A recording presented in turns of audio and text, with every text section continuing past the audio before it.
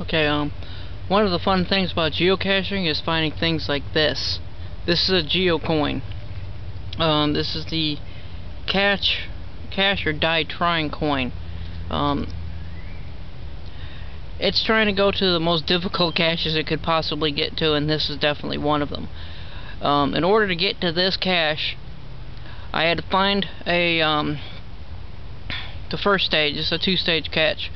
The first stage consists of actually crossing over a log bridge that was just basically a tree fell over a stream, then finding the actual cache, which is about yay big, then getting the coordinates from that one, loading them into my GPS unit, then tracking it down to this one.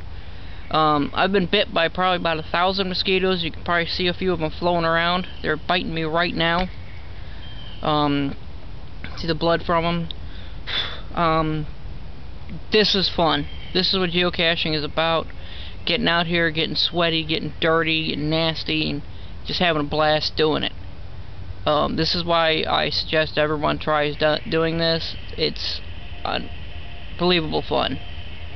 I know it's going to be short, but I just wanted you all to share in this fun moment with me.